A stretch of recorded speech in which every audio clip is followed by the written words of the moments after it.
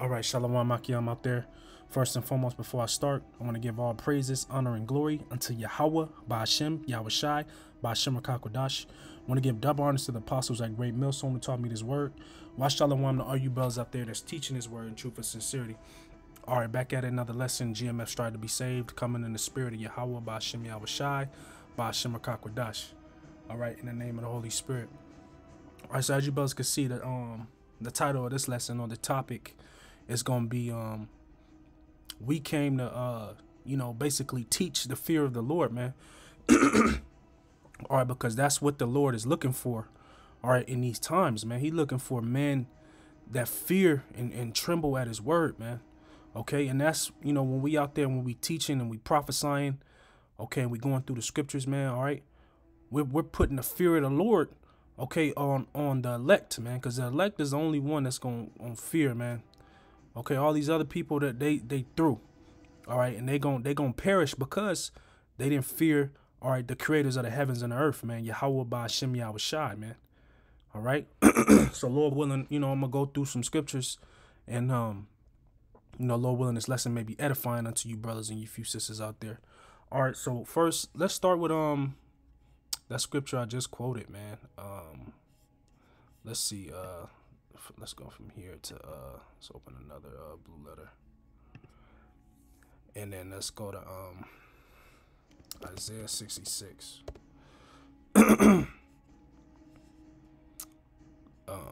Yeah, this is Isaiah chapter 66 verse 5. It says, "Hear the word of the Lord, ye that tremble at His word." Dang, is this the one? Let's see. Yeah, verse 2. But that's that's a good one too, because it's going in the same thing. That tremble at His word, and that's what us brothers do, man. You know what I mean? We fear the Lord, man.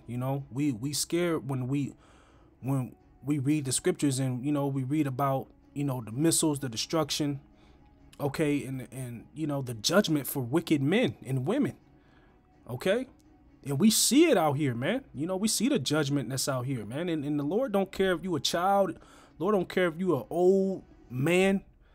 Today in the news, it was a 14-year-old boy, according to the scriptures, you a man at 12. But in this world they would consider that a child, but that's just really a young man. He was at an amusement park, okay, I believe it was in Florida, and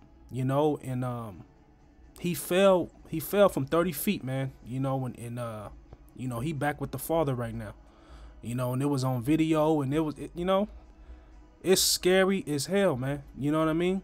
And that's the type of judgment that's gonna happen to all these wicked people, man, out here, man. You may say, well, what did he do? He was only 14. Well, hey, look, once you hit past 12 years old, you're accountable for your sins. And also, all right, it's a such thing as reincarnation. So we don't know what he did in his past life. All right, he paying for his sins in his past life. But it's a scary thing, man. All right. But let's go here. Isaiah 66 and 2. It says, "For all those things have my hand made, and all those things have been, saith the Lord. All right, but to this man will I look." All right, so the Lord is saying this man He's looking upon. This type of man. Okay, this type of man I'm dealing with. Okay, I'm gonna reveal my spirit unto. I'm gonna increase him. Okay, I'm gonna bless him. Right.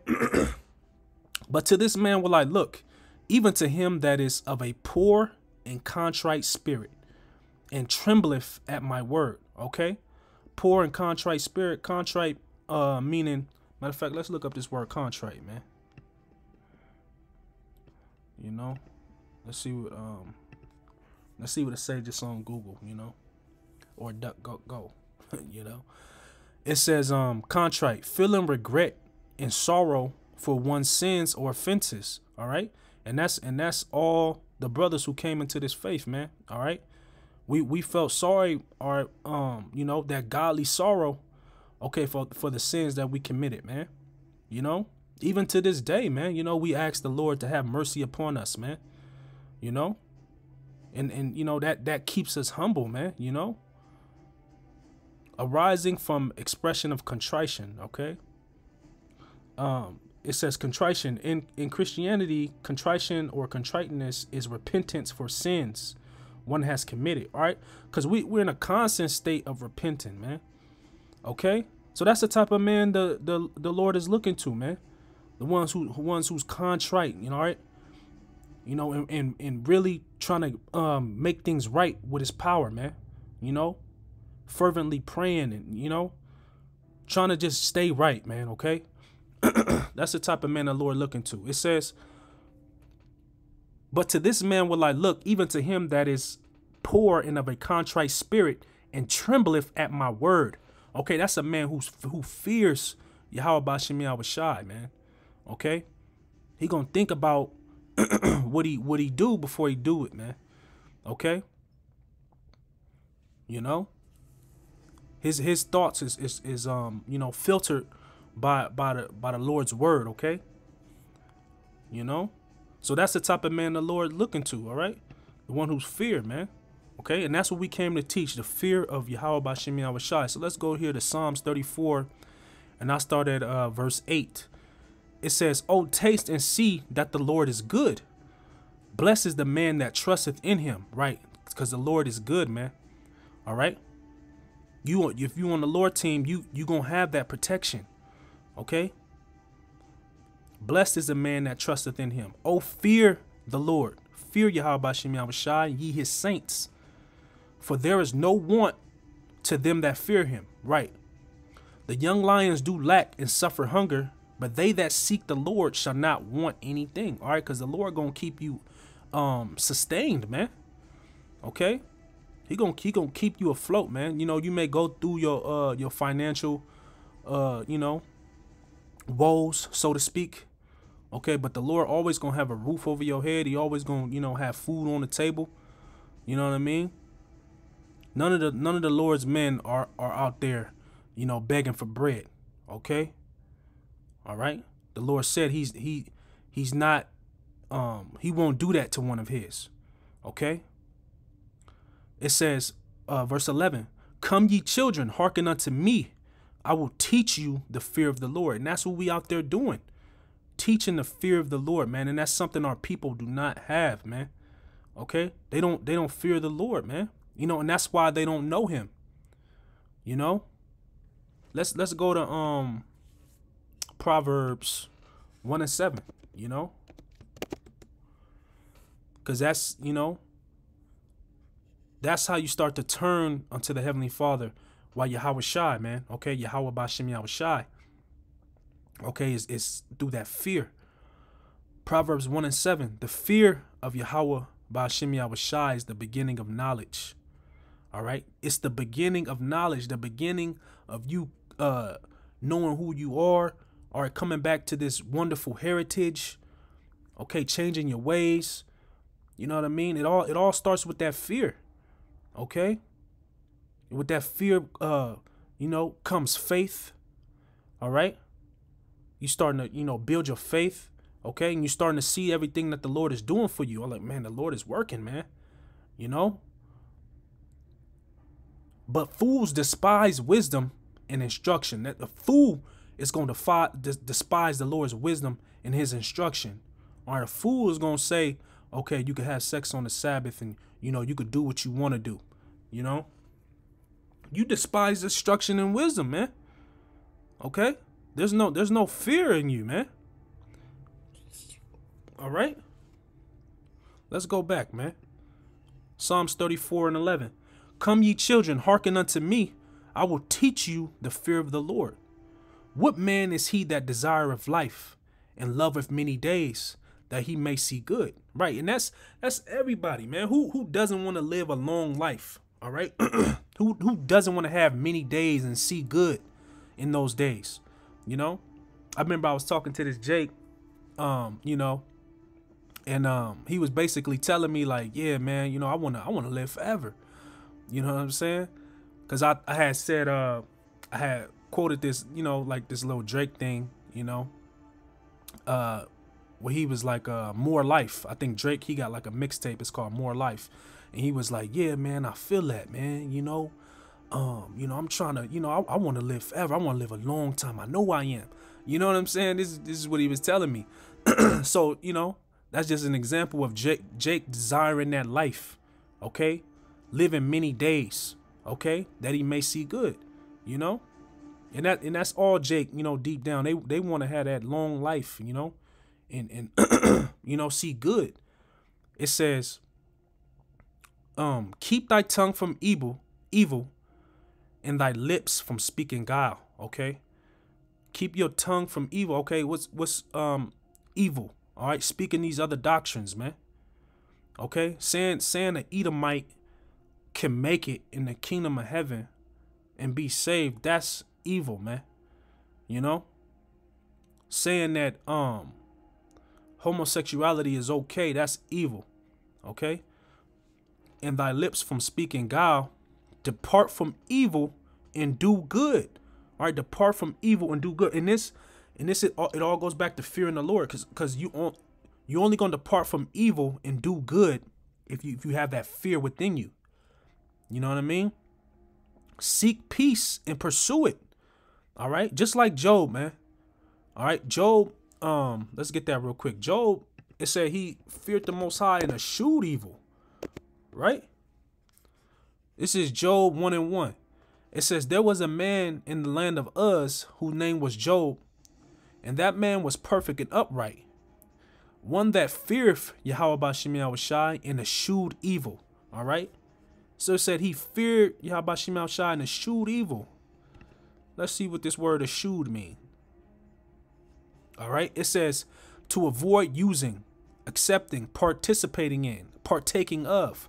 Right? So Job, he was shunning, he was avoiding evil. You know? He seen evil like, nah, I'm cool with that, man, you know? A lot of Jake, they put themselves in situations, all right, where they could possibly fuck up. If you know that you know, weak in a certain area, don't put yourself in that area, man. All right, the scriptures speak about in the Apocrypha, right, about not stumbling at the stones. All right, put not in thy way, go not in a way that thou mayest fall. You know, just roughly paraphrasing. Okay, to evade. You know what I mean? If you going to a party, all right, and it ain't nothing but fucking married women there, you know, and they husbands ain't even there, all right, you already know what's gonna happen there, man. Okay, why even be there to, you know, be tempted to do evil? You know what I mean? These are the type of things, you know, nowadays what would be considered as eschewing evil.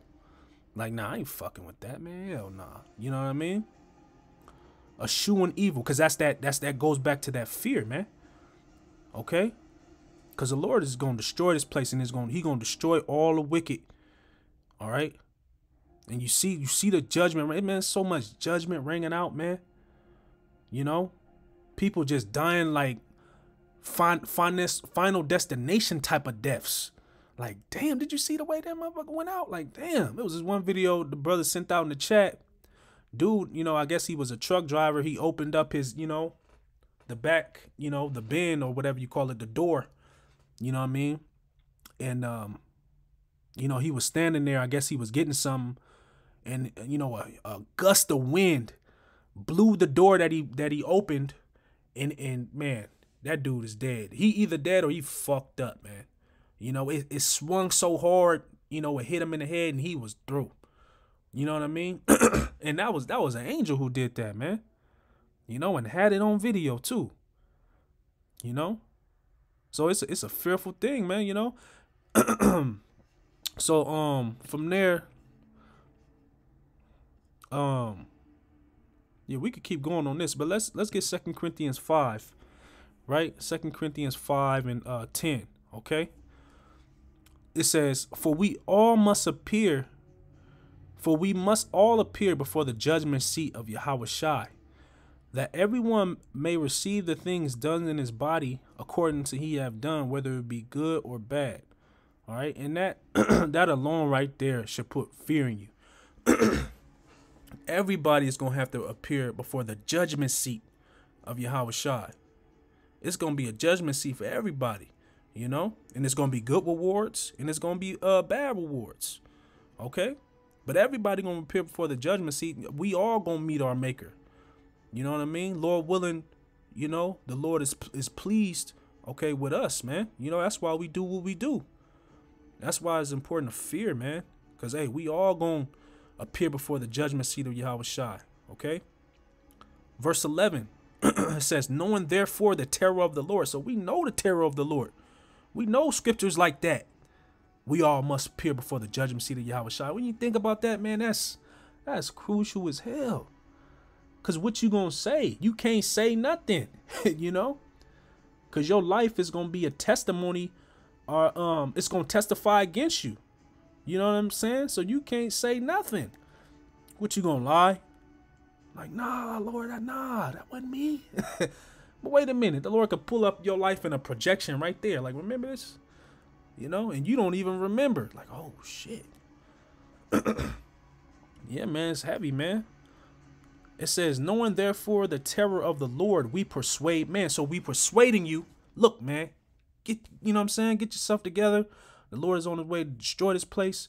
You know what I mean? And continue to stay right, you know, till the Lord return, you know, because it's an evil ass world. All right.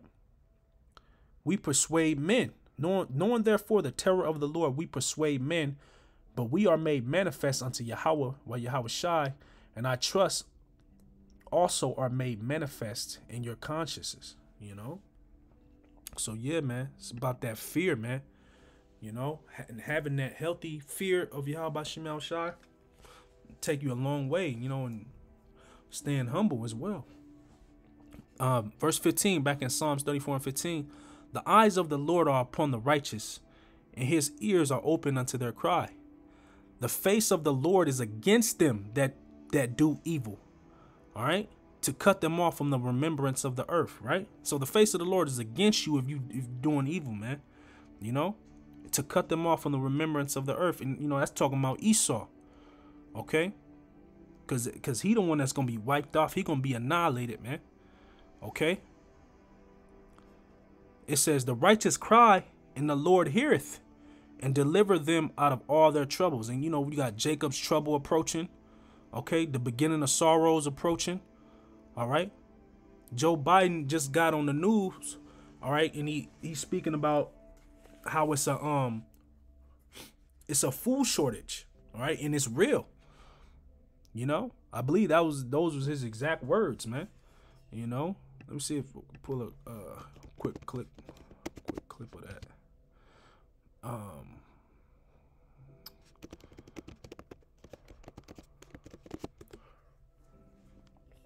You know, with regard to food shortage, yes, we did. So talk about food shortages, and it's going to be real. The price of these. Hey, that was a spirit. It said 444 right there. It just switched. You know, that's a spirit. You know, but you heard what the dude. You know, this dude said. He said food shortage and it's real. All right, very real, man. The price of these sanctions is not just imposed upon Russia. It's imposed upon an awful lot of countries as well, including European countries and our country as well. And because both Russia and Ukraine have been the breadbasket of Europe in terms of wheat, for example, just to give you one example. But we had a long discussion in the G7 with both the United States, which has a significant, the third largest producer. That was pretty much the point, brothers. You know, because all that is just, you know, smoke and mirrors. It's, you know, this famine that's coming, it's a manufactured famine, man.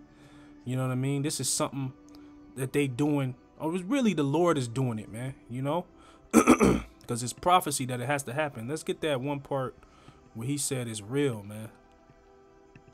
With regard to food shortage, yes, we did. So talk about food shortages, and it's going to be real. See? All right. The devil said it for you, man. You know, for you Jakes who don't listen to the Lord's men, there go the devil saying it for you, man. Okay. Going back to Psalms 34:18, the Lord is nigh unto them. I was in 17. It says, the righteous cry, and the Lord heareth, and delivereth them out of all their troubles, man. All right, and that's we trying to be on that side, man. Okay. The Lord is nigh unto them that are of a broken heart. All right, and saveth such as be of a contrite spirit. See, and we went into that earlier, man.